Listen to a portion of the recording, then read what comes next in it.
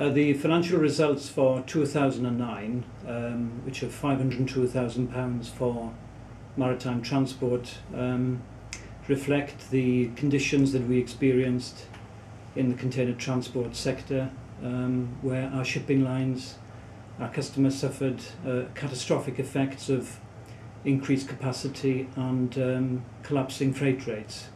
And in the context of that, I think the company's done very well. We're looking forward to, we've had a much better 2010. We've invested heavily in the company this year with the purchase of 379 trucks and 10 container handlers and a number of freehold depots, and looking forward with great confidence to 2011. And in terms of the acquisition of DHL, how has that helped the business?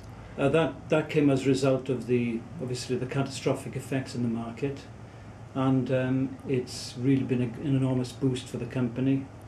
We acquired over 200 trucks and 10 depots, and that's been integrated extremely successfully. And it's set up the company with a fantastic network, and we've now become the market leader as a result of the acquisition and integrating with Maritime.